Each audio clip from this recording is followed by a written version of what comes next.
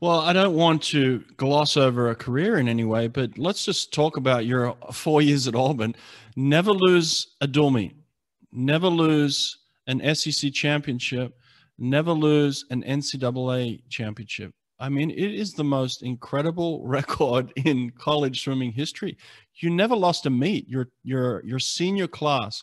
Tell me who was in your senior class.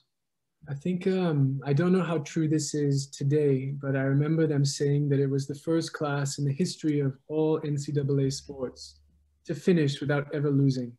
And that would have been some very heroic characters like Eric Shanto, Mm, Doug Van Wee. mm. And Doug was a great all-around swimmer and very hardworking. You'd count on him, very reliable. And also another man by the name of Kurt Cady. And this perfect record, there were times where it was really tested. One thing comes to mind where we were at a dual meet against Florida our senior year, and Florida had rested for this meet, and they were just whomping on us by the halfway point. And it came down to two things that had to happen. Eric Shanto had to beat Ryan Lochte in the 400 IM, and our relays, we had to go 1-2 in the relays. So Eric, I pulled it out, and he beat Ryan Lochte. So we were still in contention. That was very heroic of him. So I think he saved the perfect record there by himself.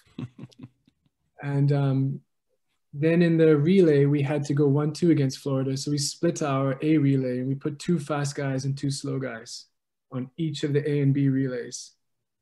And I had to be last on the slower of the two relays. Unfortunately, it didn't come down to me. We had locked the relay. We had put it away by that point. But that's an example of how when you have such a perfect streak, a winning streak, it carries a lot of pressure to maintain it. Mm. And the more pressure there is, the more you're either going to find a way to make it happen, or the pressure is going to break you. Wow, just fascinating. There's so many questions that I have in regards to this